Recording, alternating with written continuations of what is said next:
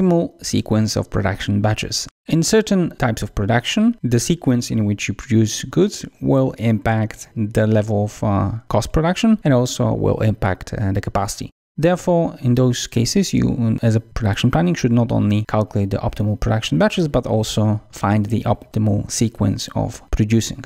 And for that, let's have a look at an example of an industry where this is actually a huge issue.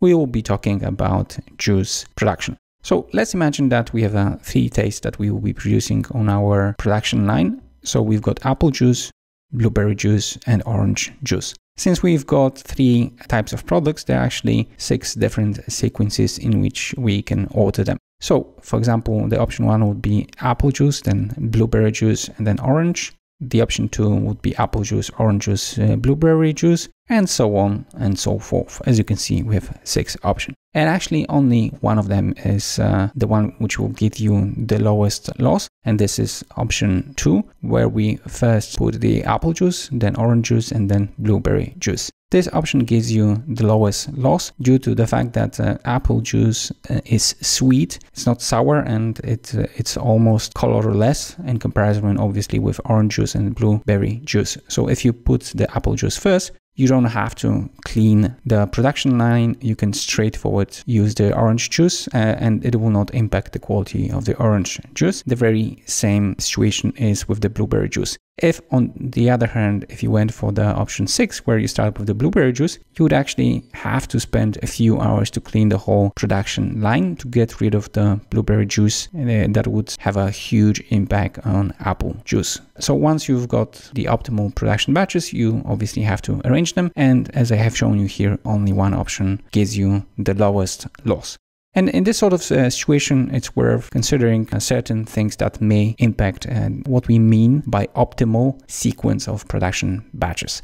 So if we use this example further, we would notice that one of the first things to take into account is a loss of a product due to the fact that you have to clean the production line or change the setup. So in this case, it is a loss of juice in liters. And as we said, the sequence where we start with apple juice, then we go to orange juice, and blueberry juice gives you the lowest waste of product, in this case juice. Another thing which is important is the setup time. So we said that apart from the fact that we don't lose any juice which is in the production line, we don't have to throw it. On top of that, we don't have to do a setup between the apple juice and the orange juice, and between orange juice and blueberry juice. In this case, we mean actually cleaning the whole production line and also taking care of a different setup when it comes to the flow of the product. So when it comes to the optimal sequence of batches, we save on that as well. We also have to take into account the price of juice. This is to some extent related to loss of juice. So for us, the loss in terms of money will be the number of juice in liters multiplied by the price of juice. In some cases, you don't want to have a certain production batch finish in the middle of the shift, and therefore you may organize sequence of production batches so they start and finish within the same shift.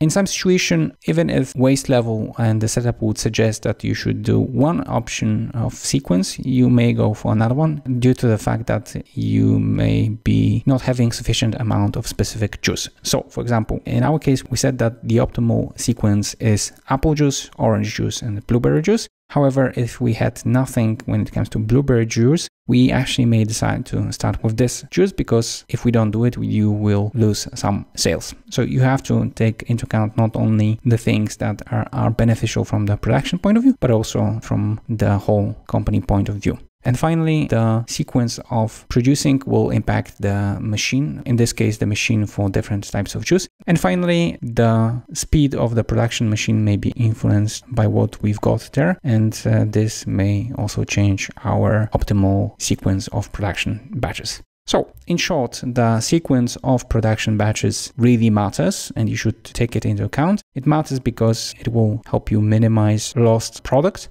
But also you should look at other things like how the company is organized, and whether you don't actually have to change the sequence because you don't have the product or it impacts the machines.